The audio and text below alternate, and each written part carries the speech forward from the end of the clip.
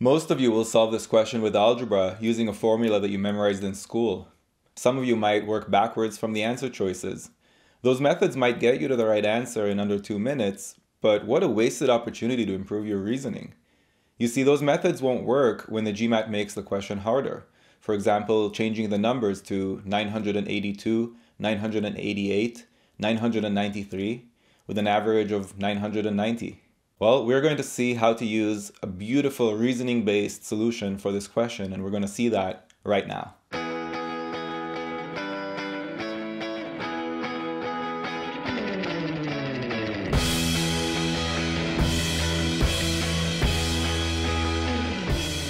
They draw this horizontal line that represents the mean, and then any data points that are below the mean, I'll draw them as weights. The idea is that they're pulling that mean down, and any data points that are above the mean, I'll draw them as balloons. I'm imagining kind of birthday party balloons with helium, trying to pull that mean up. All of the deviations below the mean have to exactly match all of the deviations above the mean. Otherwise, the mean is going to move either down or up.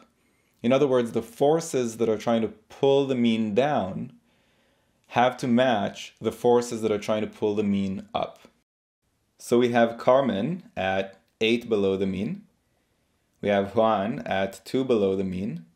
And we have Maria at 3 above the mean. When we look at everything together, we have a total of 10 below, so a force of 10 pulling the mean down, and only a force of 3 pulling the mean up. That means that the missing point has to be exactly 7 above the mean, and so our answer is 87. If you like this approach, be sure to check out my book. It's all in there. What do you want me to talk about in my next video? Type it down in the comments below, and maybe I'll make a video just for you. Make sure you're subscribed, and click that little bell icon below so you don't miss any future videos. See you next time.